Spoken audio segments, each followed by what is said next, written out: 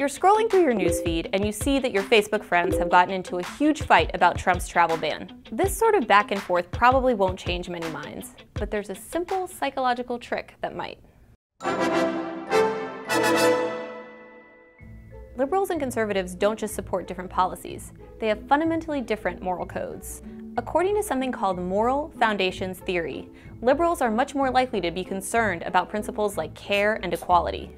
Everybody in this country should in fact have at least a minimum and dignified standard of living. Conservatives put much more emphasis on things like patriotism, loyalty, and purity. Drugs will stop pouring in and poisoning our youth. One reason it's so hard to reach across the ideological divide is that people tend to present their arguments in a way that appeals to the ethics of their own side, rather than that of their opponents. Ever since Donald Trump handed down an executive order temporarily barring travelers from Syria and other countries, liberals have focused on how unfair the policy is to Muslims.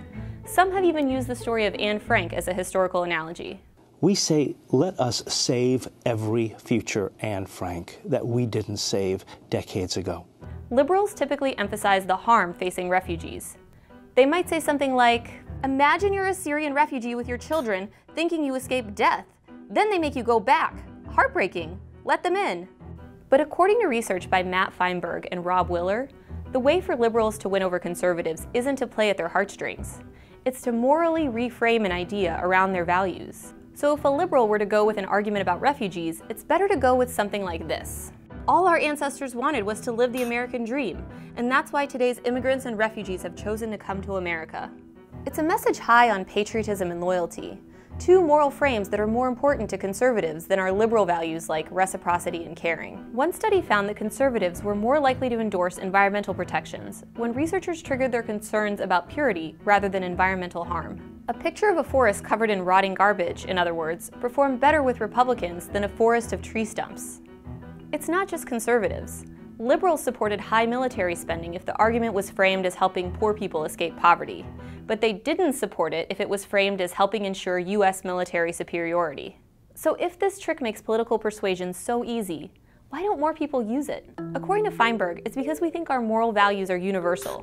We believe people who don't share them are just bad people. Well, Dick Cheney is so conservative, he got an artificial heart just to make sure he never felt sorry for anyone. These snowflakes are so shaken by President Trump they can't function.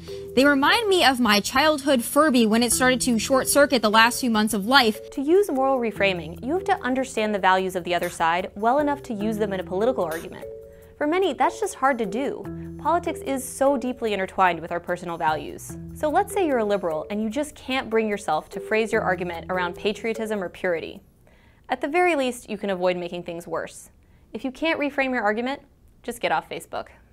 This is Unprecedented, a weekly series where Atlantic writers explore what's going on in this new era of American politics. Let us know what topics you want us to explore in the comments.